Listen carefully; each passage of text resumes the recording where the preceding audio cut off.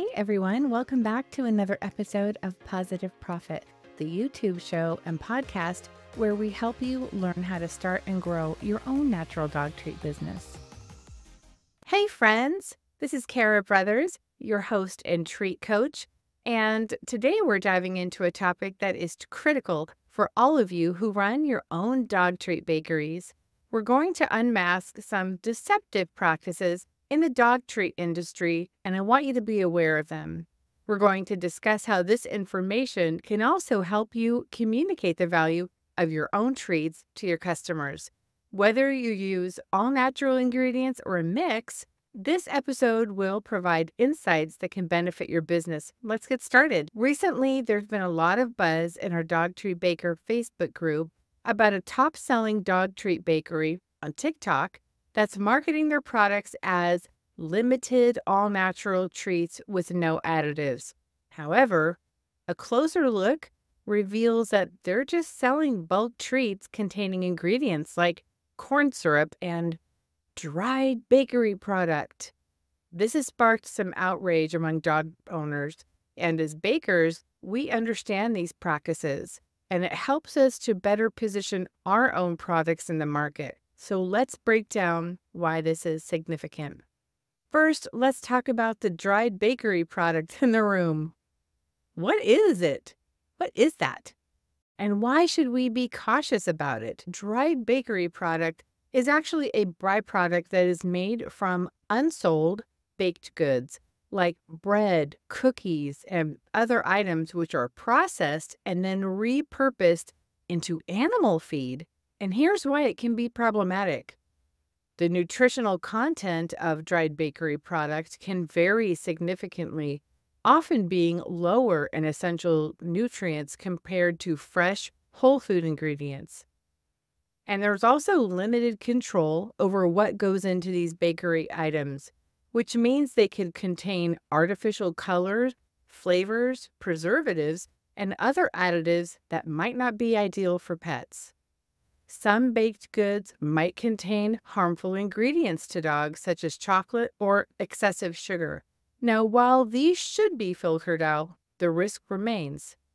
Understanding these points can help you educate your customers why your treats are a better option and justify the price difference using higher quality ingredients.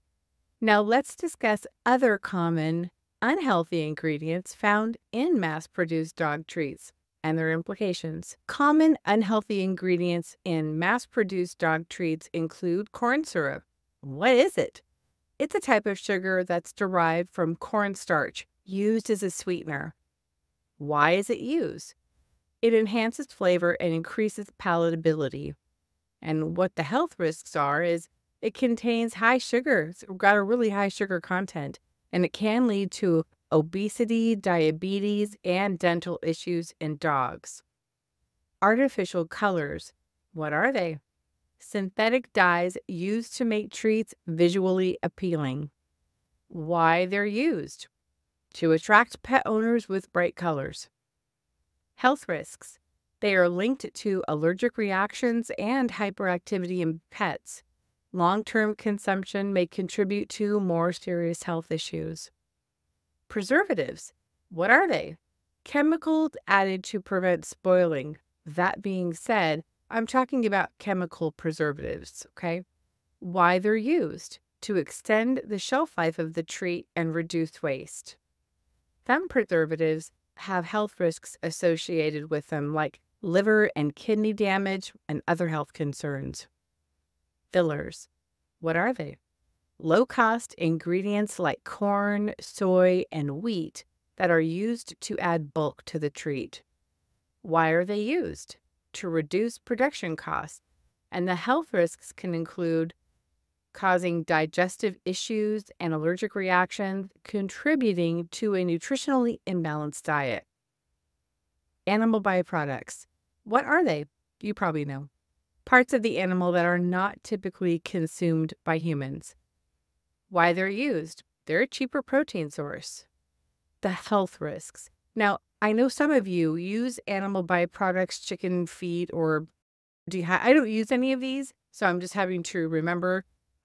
But Here's where the issue is with animal byproducts, and it has to do with quality. The quality can vary widely, and they may include less digestible and less nutritious parts.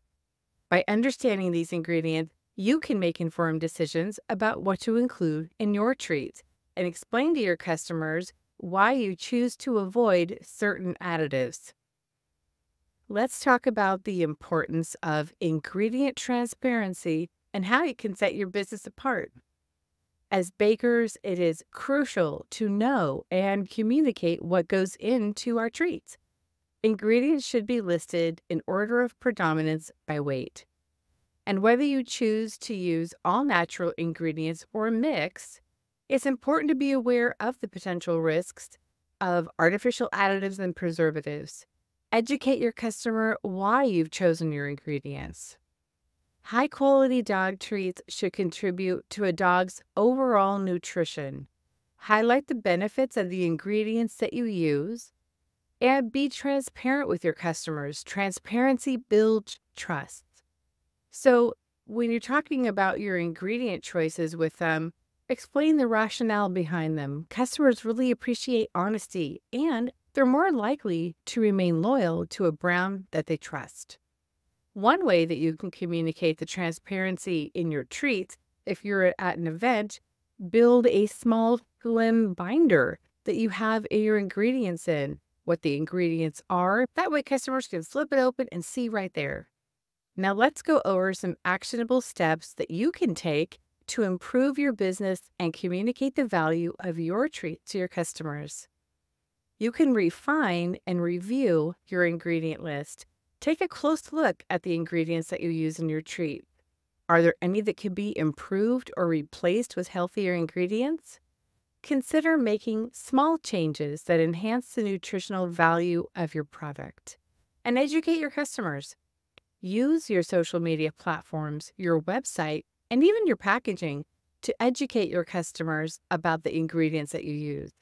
Share posts about the benefits of certain ingredients and the risks of others. Gosh, a whole post could be on each ingredient. That would be so easy. Transparency is going to help you build trust and loyalty with your customers. You can also create informative content.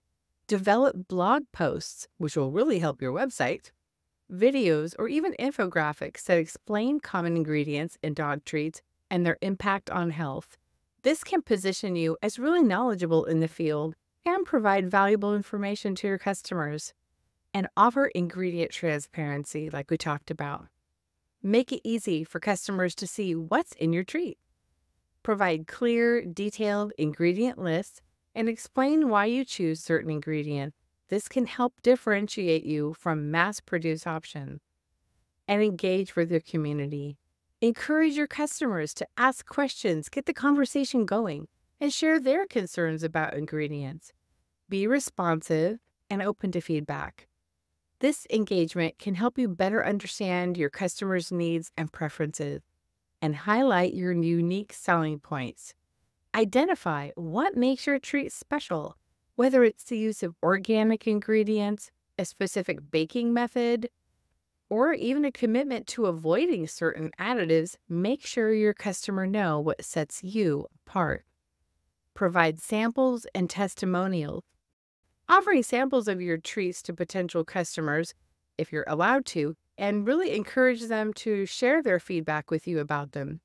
Positive testimonials, as we know, can be a very powerful tool in building credibility and trust. And stay informed. Keep up to date with industry trends and new research on pet nutrition. Stay tuned to our episodes as we present this information to you as well. This knowledge can really help you make informed decisions about your products and stay ahead of the competition. Thanks for tuning in to today's episode on unmasking deceptive practices in the dog treat industry. As bakers, we have a responsibility to provide safe, healthy treats for your customers' dogs. By understanding these issues and being transparent about our ingredients, we can build trust and differentiate our products in the market. If you found this episode helpful, don't forget to subscribe to our YouTube channel and click the bell for notifications. Subscribe to our podcast. if you want more tips on running a successful dog treat bakery. Until next time, happy baking, and don't forget to treat yourself well.